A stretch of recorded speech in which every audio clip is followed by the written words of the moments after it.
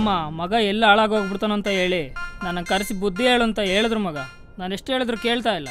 ಸ್ವಲ್ಪ ನೀನಾದರೂ ಹೇಳು. ಓದಿರೋದು ಇಂಜಿನಿಯರಿಂಗು, ಸಿನಿಮಾ ಮಾಡ್ತಾನಂತೆ ಸಿನಿಮಾ.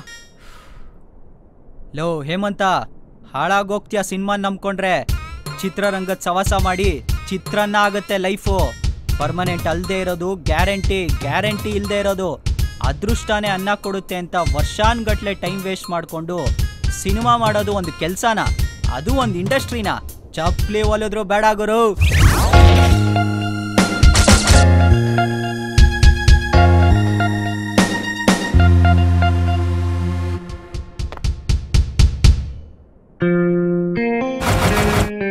ಎಷ್ಟೇ ಜೊತೆ ಚಪ್ಪಲಿ ಸೋದ್ರು ಬಿಡಲ್ಲ. ಇಂಜಿನಿಯರ್ ಆಗಕ್ಕೆ ಇಂಜಿನಿಯರಿಂಗ್ ಓದಿದ್ರೆ ಸಾಕು, ಡಾಕ್ಟರ್ ಆಗಕ್ಕೆ MBBS ಮಾಡಿದ್ರೆ ಸಾಕು, ಡ್ರೈವರ್ ಆಗಕ್ಕೆ ಡ್ರೈವಿಂಗ್ ಗೊತ್ತಿದ್ರೆ ಸಾಕು.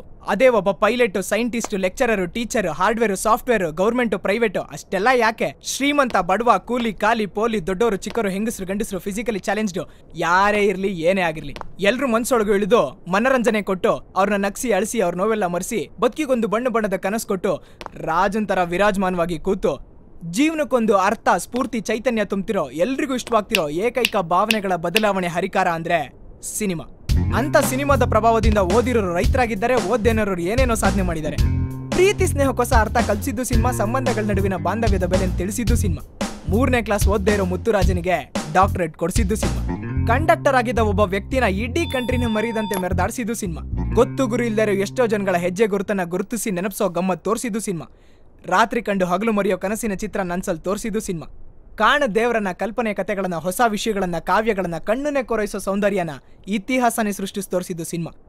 ಅಂತ ಸಿನಿಮಾ ಮಾಡೋದಕ್ಕೆ ಎಷ್ಟೇ ಕಾಲ ಗತಿಸ್ ಹೋಗ್ಲಿ, ಅವಮಾನ ಎಷ್ಟೇ ಆಗ್ಲಿ, ಅನುಮಾನ ಯಾರೇ ಪಡ್ಲಿ, ಸಿನಿಮಾ ಮೇಲಿರೋ ನನ್ಗಿರೋ ನಂಬಿಕೆ ಹಾಗೇ ಇರ್ಲಿ ಅಂತ ನಾನ್ ದೇವ್ರನ್ನ ಕೂಡ ಕೇಳಲ್ಲ.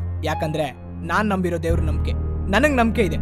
ಕೆಲವು ಸಲ ನನ್ನ ಪ್ರೀತಿಸಿದವರು ನಮ್ದವರು ನನ್ನ ಕೈ ಕೊಟ್ಟು ಕೈ ಬಿಟ್ರು, ನಾವು ಪ್ರೀತಿಸೋ ಸಿನಿಮಾ ನಮ್ಮನ್ನ ಯಾವತ್ತೂ ಕೈ ಬಿಡಲ್ಲ.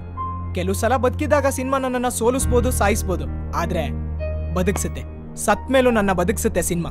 ನೀವ್ ಹೇಳೋ ಕೆಲಸ ಮಾಡಿದ್ರೆ ನಾನ್ ಸುಖವಾಗಿರೋದಕ್ಕೇನೋ ಒಂದಷ್ಟು ಸಂಬಳ ಸಿಗ್ಬೋದು, ಆದ್ರೆ ನಾನ್ ಪ್ರೀತಿಸೋ ಸಿನಿಮಾ ಮಾಡಿದ್ರೆ ಸಂತೃಪ್ತಿ ಸಿಗುತ್ತೆ, ಬದುಕಿಗೊಂದು ಸಾರ್ಥಕತೆ ಸಿಗುತ್ತೆ.